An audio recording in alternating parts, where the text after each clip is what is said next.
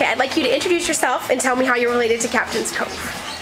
I'm Lou Burby. I'm the co-owner of Captain's Cove along with my wife Janice. Okay, and when did you open?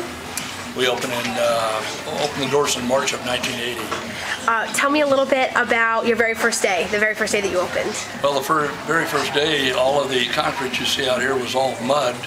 There was no power to the kiosk, and so we ran extension cords from my shop over to one of the other shops. And you guys opened with extension cords?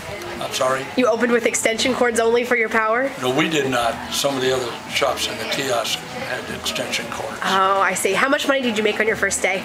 How much money? Yeah. Janice told me how much you guys made. Do you remember? We made $500 the first day. And there were only a few shops open, right? There was the tile shop and us, yeah. That's great.